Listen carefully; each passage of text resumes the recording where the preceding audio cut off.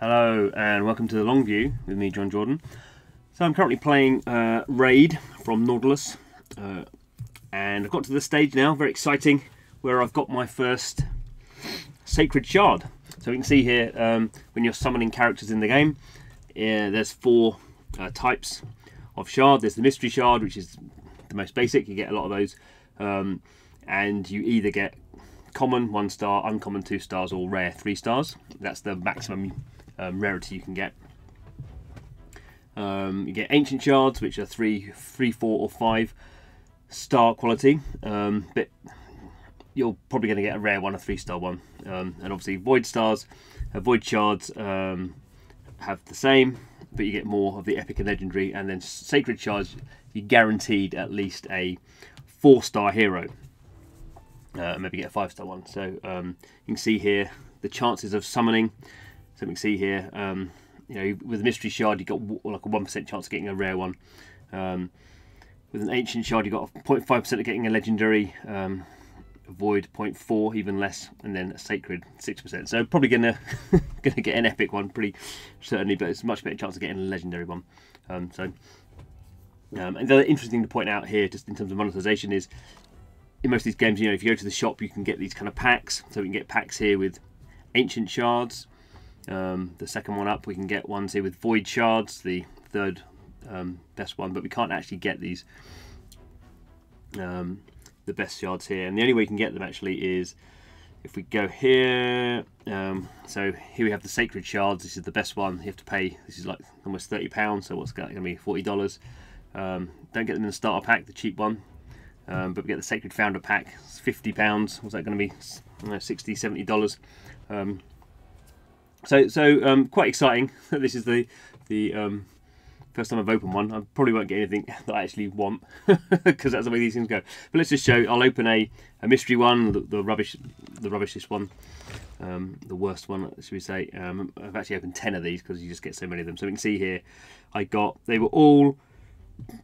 So I got three uncommon, 2 stars, and the rest were common. So obviously just use those, just consume those to level up other characters. Got my void shard here, which is fairly rare as well. So let's you can see I'm having to spend some currency to open that. What am I going to get? Oh, a Daywalker. I've never seen one of those. That's kind of interesting. A Knight Revelant. They're kind of like the evil-looking knights. It's pretty powerful. You can see here some of the power-ups that we've got here. Okay, but that's not the main event. So let's go to the sacred one and see what I get. Come on, give me something good.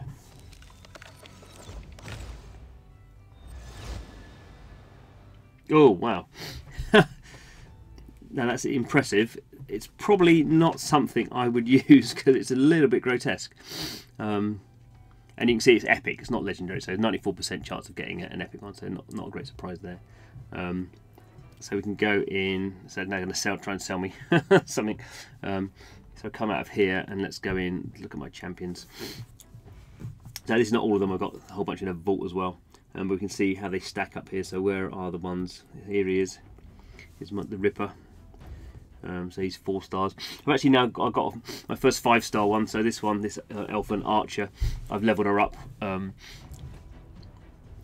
So she's 5 stars. So actually this 4-star one is actually not actually very. I've got loads of 4-star characters, so it's not actually that interesting to me. Apart from the fact I've never seen this kind of character in the game. So if you can't really collect individual characters because there's loads of them. But interesting from that point of view. And there's the other one that we looked at, the Daywalker, Knight Revelant. So there we go. Just quickly show how the leveling up goes while we're here. So off to the tavern we go, which is where you do the leveling. So I've got one character here. So this one, this Blood Braid. So you can see she's 3 stars. She's rare, and she's been leveled up to level 30. So you can level them up 10 levels per star. So now she's maxed out. I can't level her up anymore, but I can upgrade her rank. In order to do that, I will have to use 3-star characters. So I could just use that Knight Revelant I got, and just use these So I'll upgrade her. So she's going to go from 3 stars to 4 stars. Just checking that I know what I'm doing, sort of. So there she goes. And as you can see, actually, all her stats have gone down. So her power's gone down, her HP's gone down, her attack's gone down, her defense has gone down. And she's obviously gone from a 3-star level 30 character to a 4-star level 1 character. So now you have to do the whole leveling up again. Like an Ascender, which is like a kind of secondary power-up. Okay, so that's that. But now the interesting thing is I do actually have quite a lot of 4-star characters to level up. So let's do that. Yes, to upgrade their rank, I should say. So in order to do that, I'm going to have to go to my Champions Vault and take out. So you can see here, these are all the characters I've got. This is just a way of kind of keeping the UX easier. So some of these characters I've leveled up, I'm kind of keeping out of the way. And some of them I haven't. So some of these are level 1. So these are the ones I'm going to use. So I'm going to take out, going to move these out of the vault. So remove them from the vault. Okay, and now I'm going to go back into the tavern. And now I'm going to swap into this character, the Chaplain. So she's level 40 of 4 stars, so she's maxed out again, but I can upgrade her rank. But now I have to use 4 4-star characters.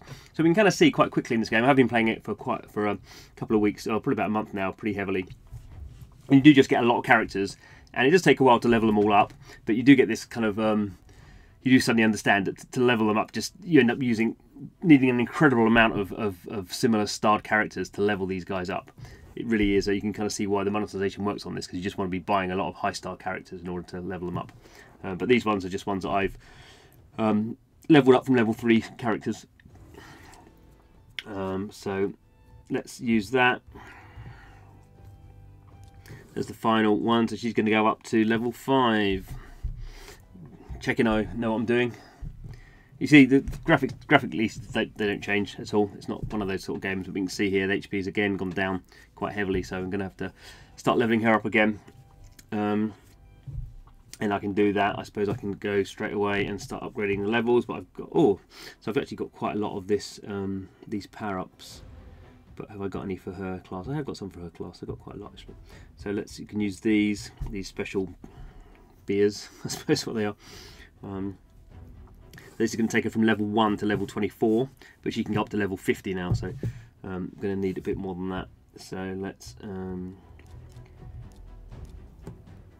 do that. It's going to get her now to level 32, so those are pretty powerful to level up those beers compared to these level 1 characters that are rubbish. It's not going to take her up very much at all. And what else have we got? That looks like about it. So we've got her from level 1 to level 34, so that's pretty good. So we can see here now her stats are higher than they were when we leveled her up from a level 4 character. But she's got a way to go. It's another 16 levels before she's up to level 5. And then, of course, a level 5 character, to upgrade their rank, I'm going to need 6. I'm going to need 5. Sorry, I'm going to need 5 level 5 characters. At the moment, I've only got 2 level 5 characters. So you can kind of see how this game really, it's like a inverted pyramid. You start off and you're kind of happy you got level 3 characters and level 4 characters, and then you really start to realise how many characters of this high level you're going to need to keep it going. So quite how long I keep playing it for, I don't know, because it's going to just take an incredible amount of time to start getting the resources you need in order to do that. So there we go. Yeah, thanks for watching. This is the long view where we play free-to-play mobile games for a long time. Months and sometimes years, do videos about the things we like, sometimes the things we don't like too. So don't forget to subscribe if you're interested in that sort of thing. Put comments in the comments box, always like to see the comments. But thanks for watching, and hope to see you again soon.